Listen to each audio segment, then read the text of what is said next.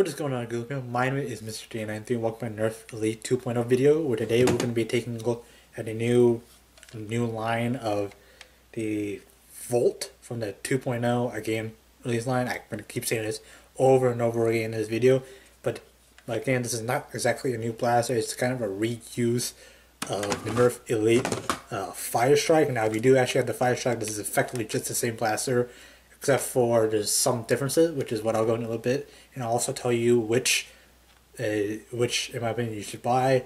The truth, it's kind of a bit of a toss-up, just whichever one you choose.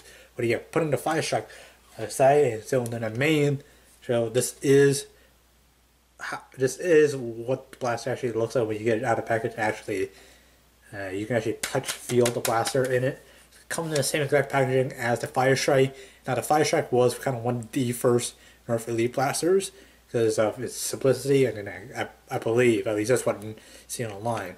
Again, simple palm handle, just pull this back, the handle back, and just fire. Again, it's a lot quieter when you drive fire, and drive fire meaning like no darts.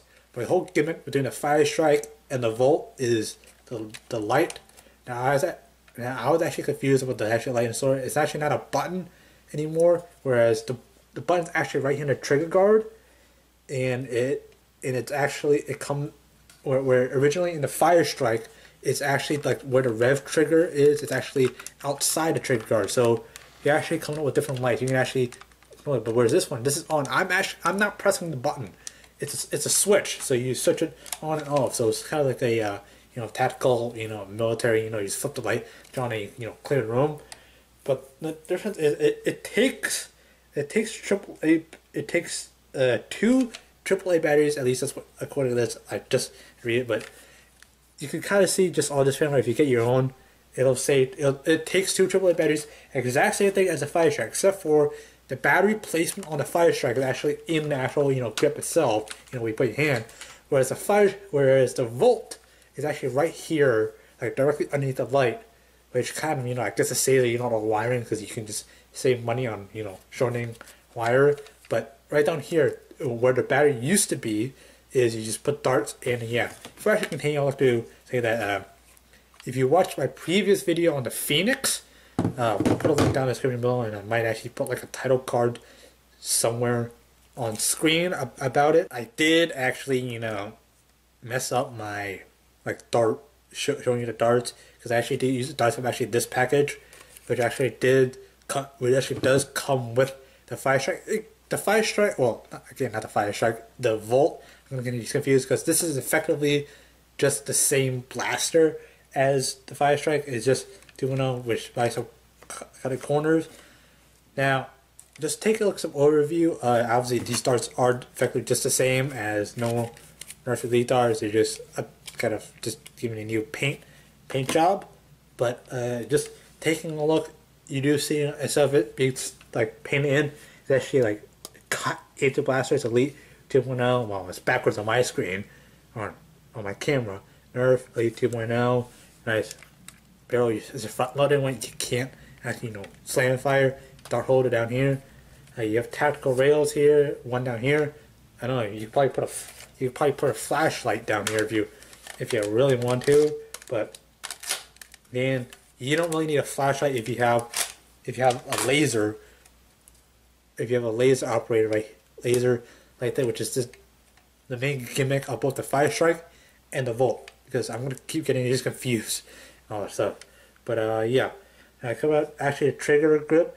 Now trigger, it's a bit crowded with the 2.0. Now with the Phoenix, you did actually see that the magazine release is actually in the trigger, which is actually not how normal firearms actually do have it. Normal firearms will actually have, this would be a pistol. Normal firearms will actually have a magazine release. Either, well, if you have a magazine here, you'd have one here. But since it's a pistol, you'd most likely have one somewhere up top, or somewhere up here to actually release. It won't actually be in the trigger. I don't really know much about pistols, but I know rifles you would have. But again, this is not a rifle one. But yeah, there is a turbine, which again, from 2.0 line, which does also have the magazine release in the trigger guard. Again, it's crowded. In my opinion, is not a good idea. And again, yeah, the trigger pull is normal. It's just a normal. Again, the fire is firing, the dry firing, meaning no dart, is quieter than the fire strike. Now, just for a side example, this was a volt. Here's the fire strike. See how loud that was. Now the reason why it's like the fire velocity is kind of up a little. I don't actually have like I can't exactly chrono it because I don't have a chronometer or whatever ballistics tracker with me. I noticed the fire is slightly higher rate. It makes a kind of louder impact whenever I'm doing some tests. And yeah, if you do know what these tech wheels, you can actually put attachments on. It does fit with standard Nerf attachments. So if you do actually have the scope from the Phoenix, you can just put on. It actually looks like a one of those like a tactical like spy movie pistol. I don't know why, but this scope is a little oversized. But yeah, if you don't want to look tactical, you could. I mean, this scope does nothing. I showed you in my Phoenix review. Again, a title card will be on a screen somewhere, or it's one part of the video. But yeah. Nothing really else to complain. I mean, the balance is still exactly the same as the FIRESTRIKE, except for the battery is kind of at the front. So again, AAA batteries, it doesn't weigh that much. If you get four AA batteries, eventually, like the Phoenix, it weighs down. So not much going. I mean, it's a small blaster. But again, dart storage is at the bottom. But if you leave it in, too long, it's gonna like warp darts. But originally, it was actually up front. Like I showed the FIRESTRIKE. It's actually right close to the barrel, so you just quickly move it. But actually doing a demonstration, I'm going to take out. I'm actually going to use these two darts that come in a package.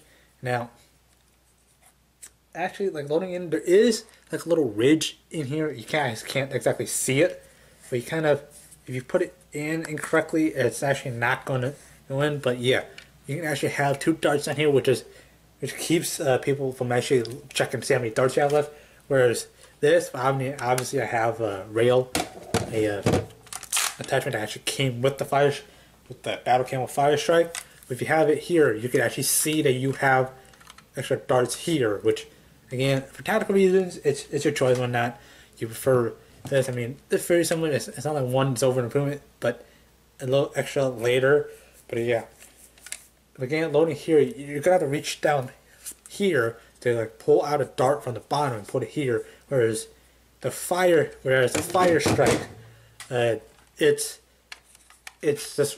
it's low right here. Just quickly do that.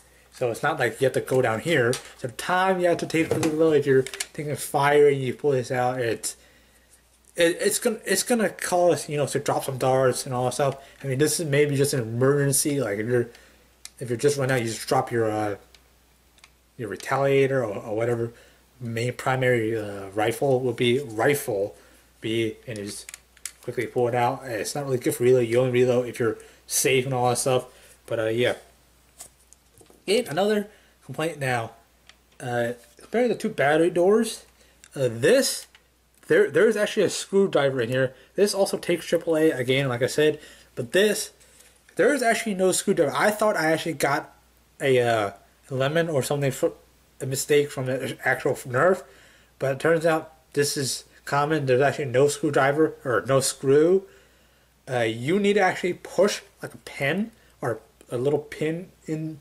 If you have like a little pin head, like if you do have this, you just push it and then slide this door forward. Be careful what you use. If you use something that's too wide, you may actually split the glass open. Now another thing why I might pick this FIRESTRIKE over this primarily is how it's actually held together.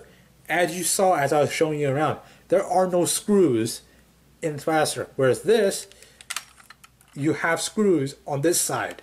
You can kind of see, yeah, these are screw holes.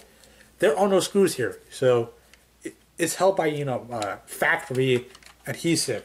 So yeah, once you open this, you can't actually glue it back in because, well, unless you open it carefully like bottom. I actually fixed it by putting some Elmer's glue down there and actually held it there for like 5 minutes or something. I put like a book on top of it and it works. But if you want to split this whole entire blaster open, it's going to cause too much trouble for it. So that's the issue of if you want to decide to modify it, you want to improve it. Well, in my opinion, if it's literally the exact same, performs similarly to this, but this one fires a little bit harder than that. I'm actually doing a little firing demonstration, taking out the dart itself.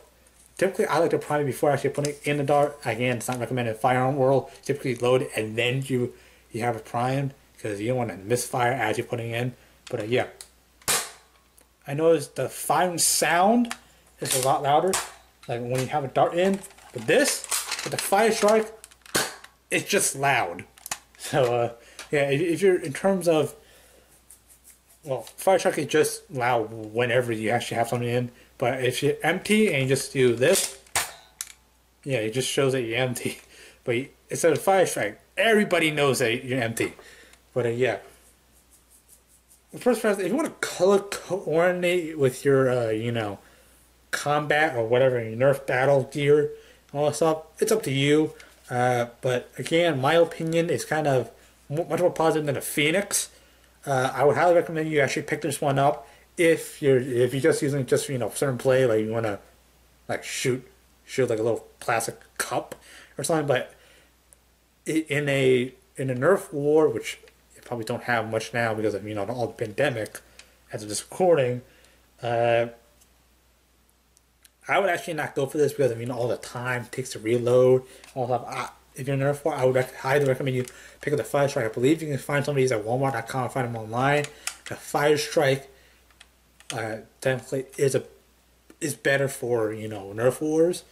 But if you're just getting it just for plain fun shooting around the house, you want to shoot like if you want to knock something over in your room or something, feel free. But again, I'm not liable. I'm just suggesting you what you can do if you don't want to use it for modding and all that stuff. Again, that's the issue with many other reviewers have complained about modding. But yeah, again, that's my opinion. Again, it's more positive than the Phoenix. But yeah, again, it's your choice. Pick either one. If you're just like me who doesn't really have many friends, pick either one of those up. I recommend you pick up both. Both are equally just as fun. But yeah, anyways guys, that's going to wrap it up for my review. If you have enjoyed this video, please be sure to hit that like button down below. Subscribe if you're new. And yeah, thank you very much for watching. And fly hard, pile.